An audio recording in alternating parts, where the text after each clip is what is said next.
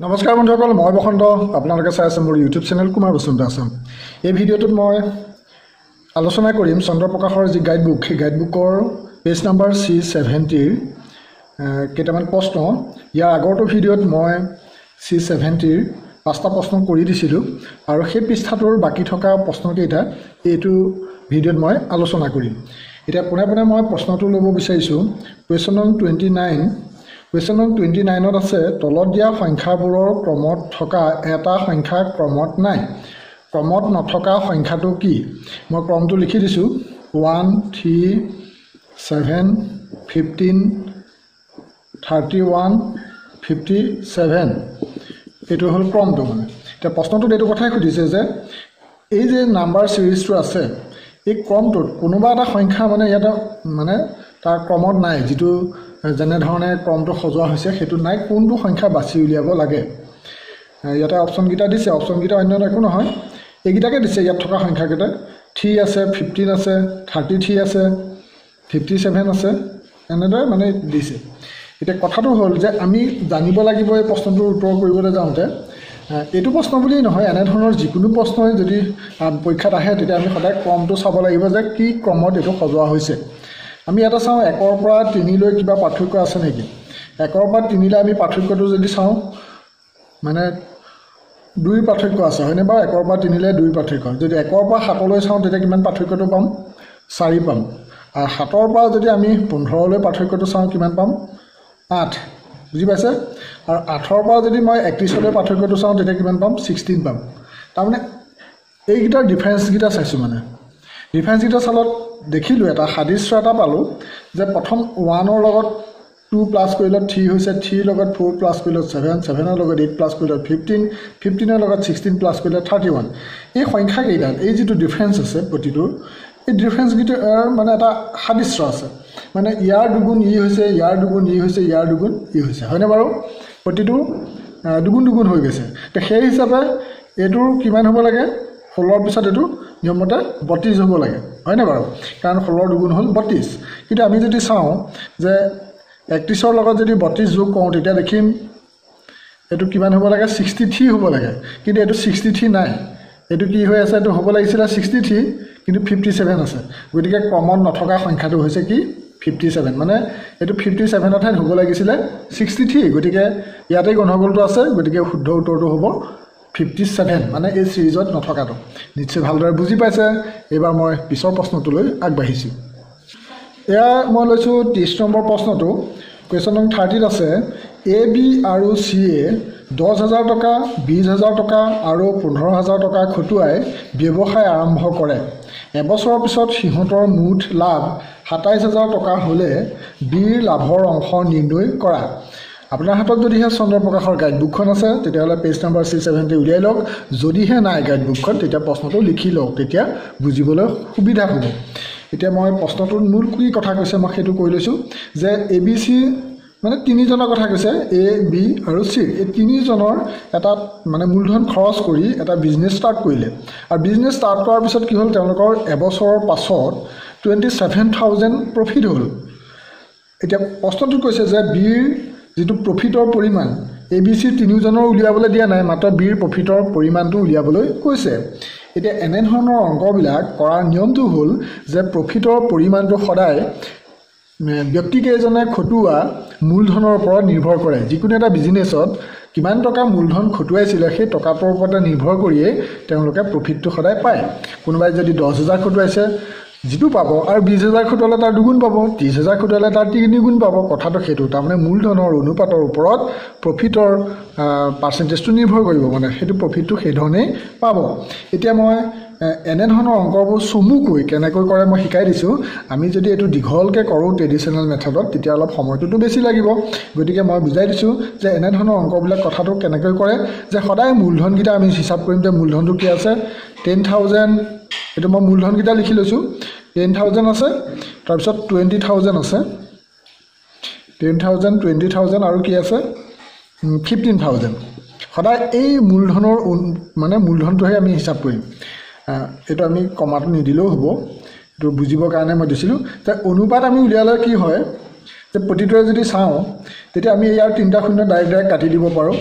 হ'ল কাটি দিলোঁ তাৰমানে প্ৰত্যেককে আমি 1000 হৰণ কৰি দিলোঁ এটা কি থাকিলে 10 থাকিলে 20 থাকিলে আৰু 15 থাকিলে ঠিক আছে এতিয়া আমি প্ৰতিটোকে কিহে হৰণ কৰি দিম 5 হৰণ কৰি দিম 5 হৰণ কৰিলে ইয়াত দুবাৰ হ'ল ইয়াত 4 বাৰ হ'ল 5 4 গুণ 20 আৰু এটো কিমান হ'ল 3 বাৰ গতিকে 2 4 3 তাৰমানে আমি কি পালো এই মূলধন কেইটাৰ অনুপাতটো নিৰ্ণয় কৰিলো যে তেওঁলোকে খটুৱা মূলধন কেইটাৰ ৰেচিঅটো কি যে 2:4:3 হ'ল এটা আমি সাৰাংশকে এনেকৈ বুজিব লাগিব যে যেতিয়া আমি প্ৰফিটটো হিসাব কৰিম প্ৰথমজন ব্যক্তিয়ে পাব 2টা অংশ দ্বিতীয়জনে পাব 4টা অংশ আৰু তৃতীয়জনে পাব 3টা অংশ আমি চমুকৈ কথাটো ভাবিম ইয়াত x ফৰ্মুলাটো নানো আমি ধৰা হ'ল a লাভৰ পৰিমাণ 2x 4x 5x এনেকৈ কৰিলে অংকটো দীঘল হ'ব মই ঠিক শৰ্ট টাইপটো শিকাইছো যে আমি সদায় মূলধনটো লিখিম তাৰপৰা আমি অনুপাতটো উলিয়াই লওঁ আৰু এই 2 অংশটো কোনে পাব এটো a বোলা ব্যক্তিজনে পাব আৰু 4 অংশটো কোনে পাব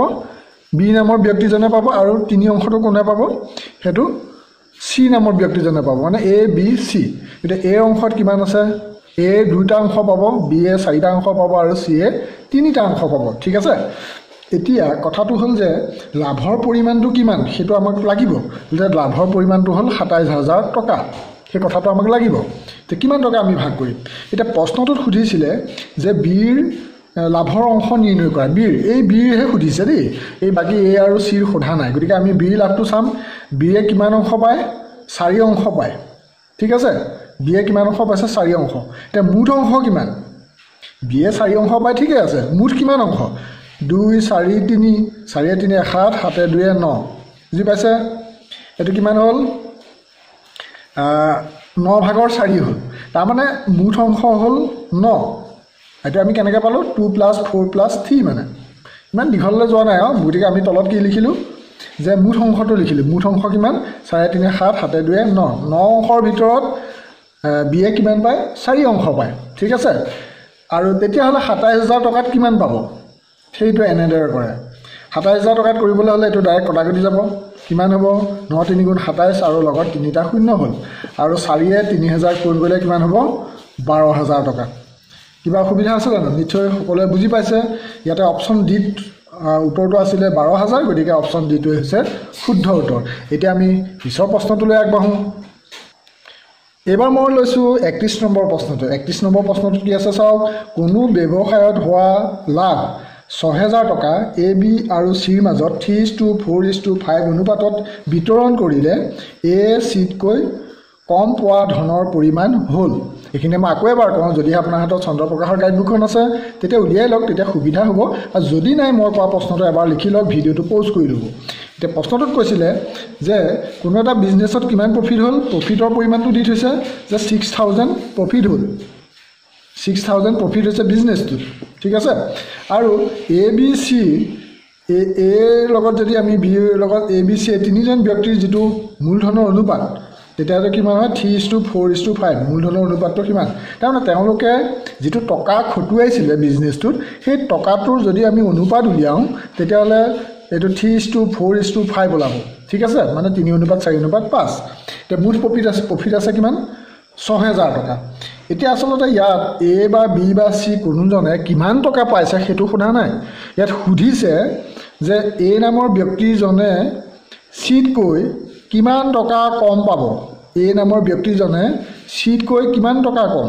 গতিকে কমটো চাবলৈ যাওঁতে আমি কি চাব লাগিব তেওঁলোকৰ অনুপাতটো কি ডিফাৰেন্স আছে হেতু চাব লাগিব যে a ৰ অনুপাতটো হ'ল 3 আৰু b ৰ অনুপাতটো হ'ল 5 তাৰ মানে b নহয় c ৰ অনুপাতটো হ'ল 5 মানে a ৰ হ'ল 3 b ৰ হ'ল 4 c ৰ হ'ল 5 তাৰ মানে c এ যদি 5 টকা পায় এই c নামৰ ব্যক্তিজনে যদি 5 টকা পায় b এ 4 টকা পাব আৰু a কিমান পাব 3 টকা পাব এটা প্ৰশ্নটো সুধিছিলে যে a c তকৈ কিমান টকা কম পাব কিমান কম পাব হেতু সুধিছে আমি যদি এই টকাটো চাও যে আমি এটো টকা বুলি নকৈ এটা ভাগ বুলি কম যে a 3 ভাগ পায় b এ 4 ভাগ পায় c এ 5 ভাগ পায় ঠিক আছে এটা c তকে কে ভাগ কমকে পায় হেতু চাম এই 5 ভাগ আৰু 3 ভাগ গটিকে দুভাগ কমকে পায় তেওঁলোকৰ ডিফাৰেন্সটো কিমান হ'ব দুভাগ হয় না নহয় 5 আৰু 3 গটিকে দুভাগত কিমান হয় হেতুৱে আমি উলিয়াব লাগিব আমি 3 ভাগ 5 ভাগ বেলেগ বেলেগকে কৰি নাথাকিলেও হ'ব গটিকে 5 ভাগৰ পৰা 3 ভাগ বিয়োগ দিলে কি হ'ব 2 ভাগ হ'ব তে 2 ভাগত কিমান টকা হয় সেইটো উলিয়াব লাগিব তে এভাগতনো কিমান সেইটোটো জানিব লাগিব আমি 2 ভাগত কিমান টকা সেইটো উলিয়াবলৈ বিশেষ দিগদাৰ নাই কিন্তু এভাগত কিমান সেইটো উলিয়াই ল'ব লাগিব তে এভাগত কেনেকৈ উলিয়াই মই কৈ দিছোঁ সেইটো হৈছে মুঠ ভাগটো উলিয়াব লাগিব মুঠ ভাগটোৱে প্ৰফিটটো হৰণ কৰি দিব লাগিব অৰ্থাৎ আমি সদায় প্ৰফিটটো কিহে হৰণ কৰিব লাগিব মুঠ ভাগটোৱে হৰণ কৰিব লাগিব মুঠ ভাগ কিমান বাৰু এফালে চাওক মুঠ ভাগ হৈছে 5 4 9 9 3 12 তাৰমানে মুঠতে 12 ভাগ টোটেলটো 12 ভাগ আছে সেই 12 ভাগে কাক হৰণ কৰিব লাগিব 6000 টকা তাৰমানে মূলধনৰ অনুপাতগিটা বা মূলধনৰ যিটো অনুপাত আমি দেখিছোঁ সেই মুঠটোৱে কাক হৰণ কৰিব লাগিব সদায় প্ৰফিটটো গ্ৰহণ কৰিব লাগিব ইয়াতে 5 4 9 9 3 12 12 যদি আমি 6000 হৰণ কৰোঁ তেতিয়া কিমান পাম 500 পাম মুখতে কৰিব পাৰি 6000 টকা 12 জন মানুহৰ মাজত ভাগ কৰি দিলে কিমানকৈ পৰে 500কে পৰে তে কথাটো হ'ল যে 6000 টকা 12 জনক ভাগ নকওঁ আমি 12টা ভাগ কৰিম ঠিক আছে মানে 5 4 9 9 3 12 তে 6000 টকা 12 ভাগ কৰিলে এভাগত কিমানকৈ পৰিব 500 টকা পৰিব তেতিয়াহ'লে দুভাগত কিমান হ'ব আমাক প্ৰশ্নটোত সুধিছিলে দুভাগৰ কথা কাৰণ 5ৰ 3 গল থাকিল এটো মানে 5 ভাগ আৰু 3 ভাগ ডিফাৰেন্সটো কিমান দুভাগ গতিকে এভাগত যদি 500 টকা হয় দুভাগত কিমান হ'ব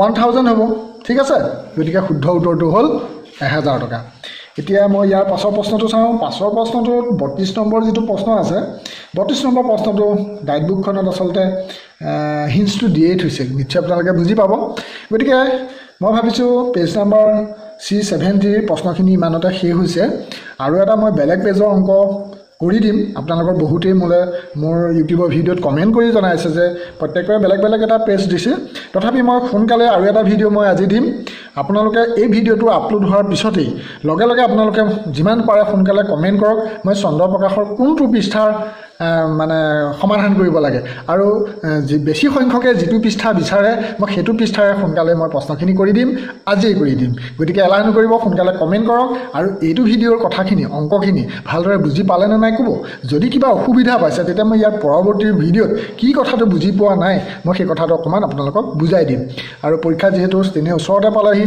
গতিকে আপোনালোকে যদি এবাৰত কথাখিনি বুজাত কিবা অসুবিধা হৈছে ভিডিঅ'টো আকৌ এবাৰ প্লে কৰি দিয়ক ঠিক আছে আৰু ভিডিঅ'টো শেষত কওঁ যে ভিডিঅ'টো ভাল পাইছে যদি লাইক কৰিব আৰু শ্বেয়াৰ কৰিব কাৰণ মই আগৰ এটা ভিডিঅ'ত কৈছিলোঁ যে মই ভিডিঅ' আপলোড কৰাৰ লগে লগে যদি বেছি সংখ্যকে চাই তেতিয়া মই আকৌ ভিডিঅ' কেইটামান আপোনালোকৰ কাৰণে দিবলৈ বেছি উৎসাহিত হওঁ যদি কম সংখ্যকে চাই মই দিবলৈ মানে ইমান এটা আগ্ৰহী নহওঁ গতিকে আপোনালোকে যিমান পাৰে শ্বেয়াৰ কৰিব তেতিয়াহে বেছি সংখ্যকে চাব আৰু মই যিমান পাৰি আপোনালোকৰ কাৰণে গণিতৰ প্ৰশ্ন দি থাকিম গতিকে আপোনালোকো উপকৃত হ'ব পাৰিব শেষত কওঁ যে চেনেলটো যদিহে ছাবস্ক্ৰাইব কৰা নাই জৰুৰ ছাবস্ক্ৰাইব কৰিব আৰু বেল আইকনটোত প্ৰেছ কৰি থ'ব আজিলৈ ইমানটা সামৰণি মাৰিছোঁ থেংক ইউ ফৰ ৱাচিং জয় আই অসম